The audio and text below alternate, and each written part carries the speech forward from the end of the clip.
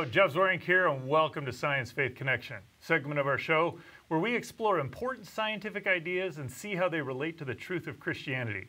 Today I'm joined by Dr. Rana, and we are going to be discussing the difference between animal death and human death. Fuzz, good to have you on the show today. Thanks, Jeff. So, obviously, everybody dies. Humans dies, animal dies. But why are we talking about animal death and human death? What's the significance of this topic? Well, recently primatologists have studied chimps and their response to death, and have discovered that they respond to death in a way that indicates they understand that members of their community have died, and they actually have a death response that seems to indicate that they actually are mourning the loss of those individuals. So, for example, mothers who have infants that die will continue to carry those infants around with them after they've died. They'll carry the corpse around, and they'll swat away flies, they'll groom the corpse, and it can be several days, even several weeks, that they'll carry around this corpse before they actually let it go. So this kind of has a connotation where we mourn our dead. If animals are mourning their dead, the distinction between humans and animals may not be as great as what we think. That's right. Yeah, that's right. And for adults, there's even a much more pervasive response to the death of adults among chimpanzees, where they will, in some instances, strike the body apparently out of frustration or trying to revive the body. They'll stand a vigil over the body. They'll sniff it. There's it seems like a mourning process that's underway. Sometimes they'll groom it. They'll keep flies away, and then when the body's disposed, a lot of times they'll revere that site. That becomes almost like this special site that they either will return to it and visit, or sometimes they'll avoid the site as well. So there seems to be, again, this very real emotional response to death in chimpanzees that many people see as kind of like the antecedent to our death responses as human beings. So as I'm listening to your language there's, they revere, they fear, they're mourning. Those are very human terms, and so it's kind of loaded. I'm kind of curious, what is the actual behavior that they're seeing? Is there a way to separate the behavior from the motivation, if you will? Because your mourning is one thing, but if you're picking flies off, that could be that's an activity as opposed to a thought, if you will. Yeah, well, and I mean, a lot of people who work as animal behavioralists will point out that we really can't know what's going on in an animal's mind. There's no way you can really truly know that.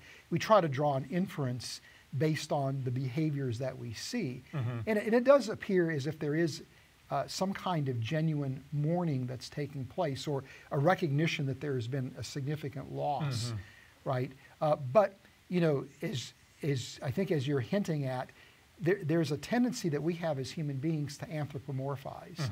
We attribute human qualities to machines and to animals. And the concern is, could people studying the behavior, in this case of chimpanzees, and their response to death, really imputing human qualities to the chimps that really don't exist? So I presume in this, where there was the site where the chimp died, that where they revisited or where they avoided, that there was some sort of statistical significance to how often they came there. Right. And then the question is, what is the significance of that activity or the grooming that would go on? By what sort of measure would they say, okay, we're aware that the chimpanzees are aware that something has happened, that this other chimpanzee is dead? Yeah, well, it's really the sum total of the responses. So, for example, the group tends to be much more, somber, and their activity is diminished. So it's almost as if they recognize, again, that there's a very real loss that's taking place.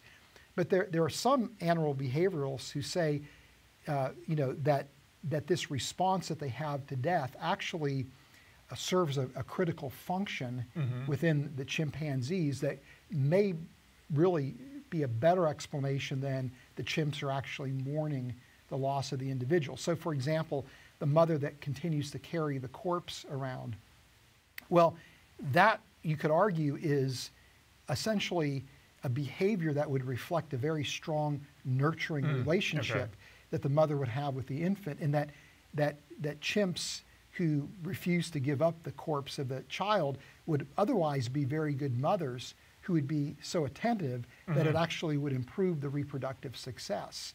Whereas mothers that would tend to give up the chimp corpse very quickly, or the infant corpse very quickly, may not be sufficiently good mothers. And so kind of a byproduct of this is that they end up carrying around a dead corpse that we interpret as being mourning, or but it may be something else. Or when so it sounds like there's some very real behavior that is going on that looks a lot like the way human, or at least it connects to the way humans do things. And then there's the question is, what's the explanation for that behavior? Is it kind of just propagating the species the best way, or is it actually the connection with humans?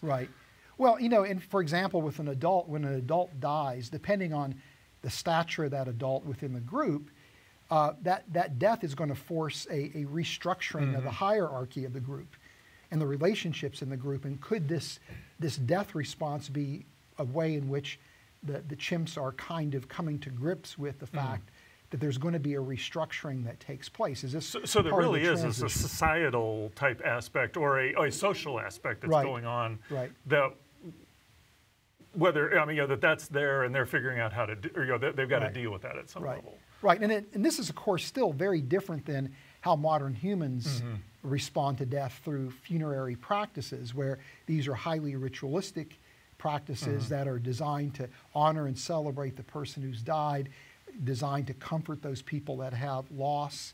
And there's also a sense that this is part of the process of ushering that individual into an afterlife if there's a, you know, if people are religious. And so, you know, that's a very different response than I think what you're seeing with chimps when you look at functionally what it's accomplishing within chimps versus in humans.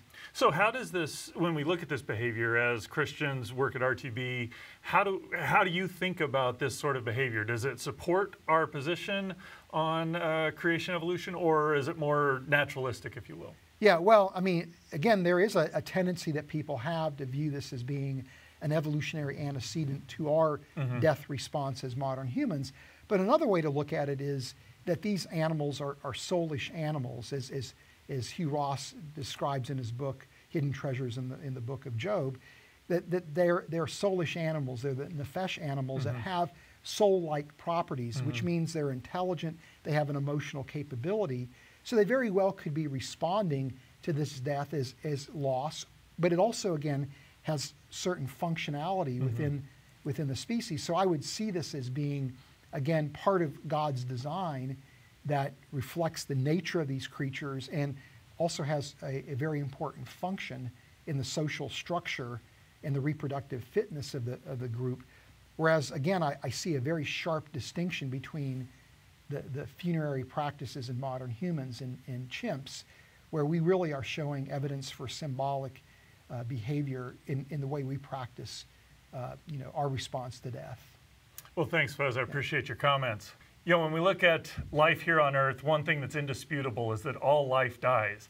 Humans die and animals die. And the question is, do the way we respond to death show that animals are like humans, or are humans and animals exceptional? And what I love about what Fuzz has brought to us today is that he shows that the way animals behave actually reflect the way Scripture describes these remarkable animals, and it shows that that's very different than the way humans do things.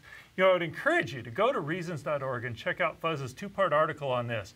Chimpanzees respond to death like humans. It gives you some great resources to help you use this remarkable discovery about how humans and animals deal with death and show that Christianity really is true.